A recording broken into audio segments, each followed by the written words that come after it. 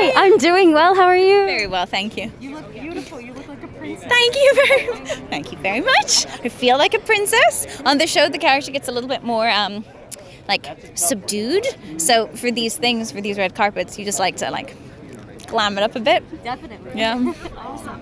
Well, tell us a little bit about your character and anything that you are able to divulge without spoiling anything for what you think the fans are going to be looking forward to for this season. Of course. I think Emily, for the last 3 years, has been in a cycle of her own doing.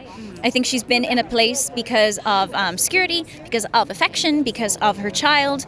And I think what you're going to see in Emily this year is forgiving herself some of the past turmoil and exploring safety in a world that is not just cartel, that's not just the MC. This is her own choosing. She is being bold, she is being brave. And I think fans are going to be really proud of her. That's awesome. Yeah. Now, speaking from an acting perspective, what is it like for you to show up to set? It's obviously a very intense show. What is it like for you to be able to prepare to step into the character? Do you have any rituals or anything like that? No, I don't have any rituals per se, but there is a thing.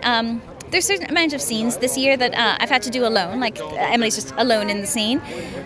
And there's a thing that I like to do, which is just like, imagine she's thinking about her son in that moment, like imagining like, I don't know, the moments that we've had in previous seasons where they're just a very happy family, and just like, what's happened? Like, what road has been taken that has brought her to this place? And again, no spoilers, but clearly Miguel in season 3 wasn't all that great to her.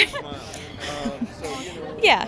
Very nice. I love that you are able to incorporate such depth. I love that you give it the time that it deserves in order to really craft the character. So thank you so much for speaking with us. Best of luck, and we're big fans. We can't wait. I appreciate that so much. Thank you very much. Such a pleasure. Thanks. Thank you guys so much for watching. Don't forget to like and subscribe, and we'll see you next time.